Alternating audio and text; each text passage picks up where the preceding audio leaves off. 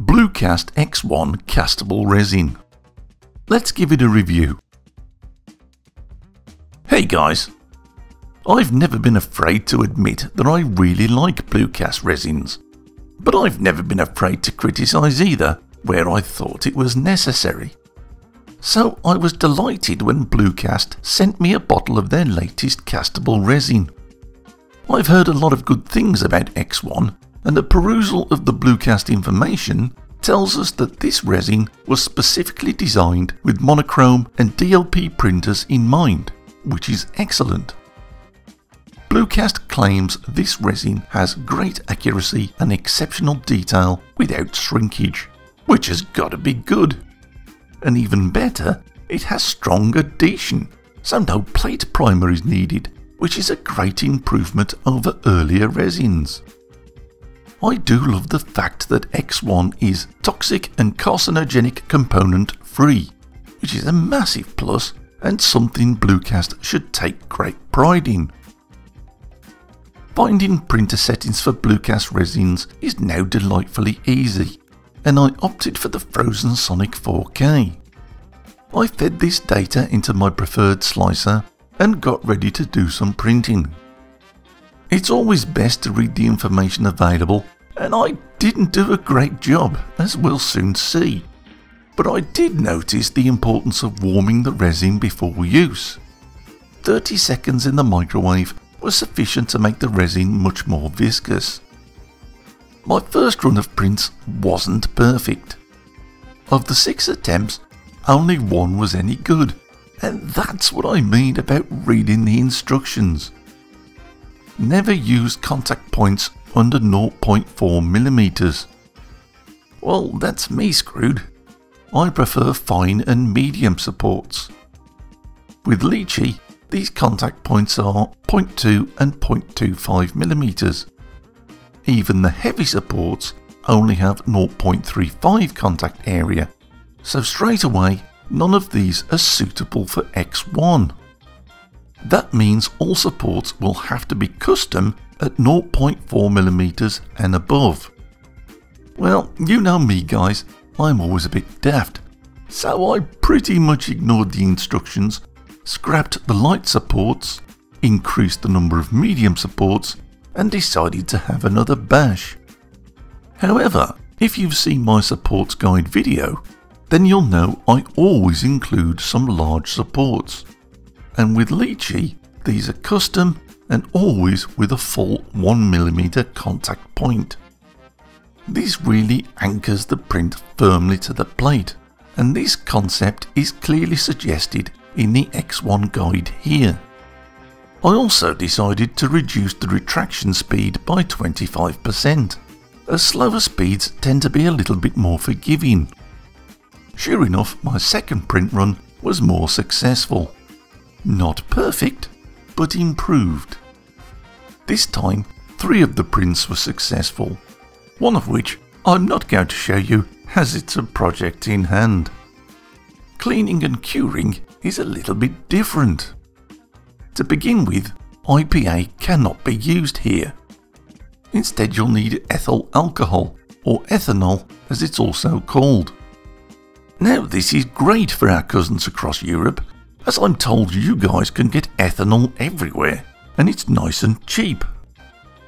Unfortunately, here in the UK, it's not very common, though Amazon and eBay will hook you up. However, UK guys expect to pay a little bit more than you would for IPA. Cleaning and curing is a one-step process with X1, and you have 2 choices. 1.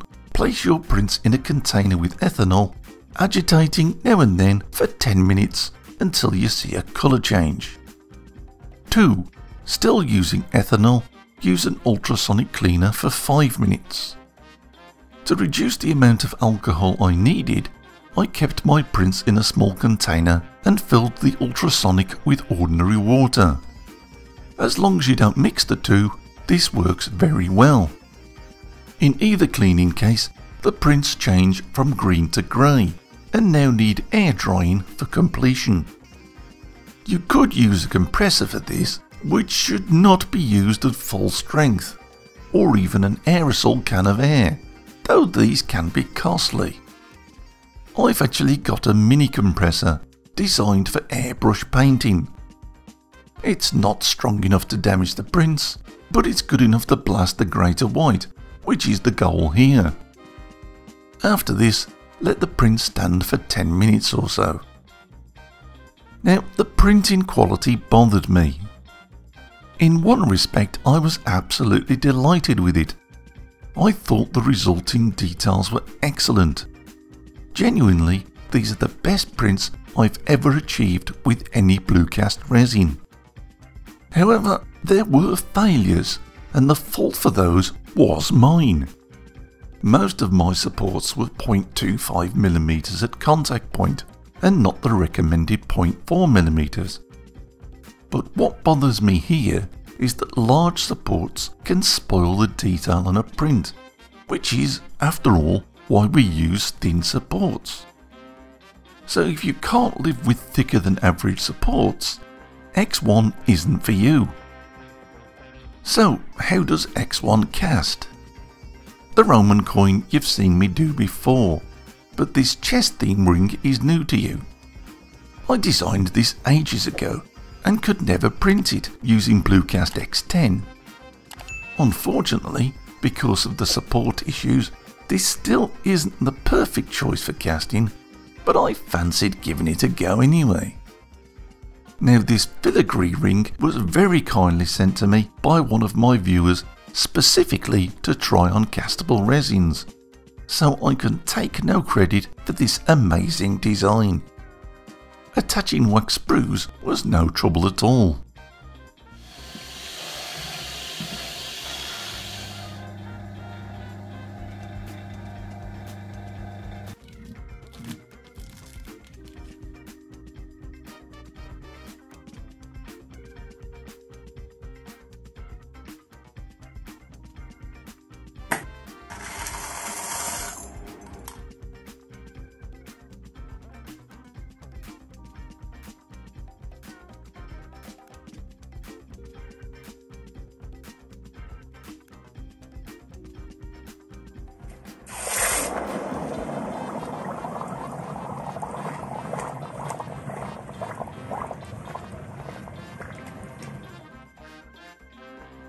Well, that's not looking too bad.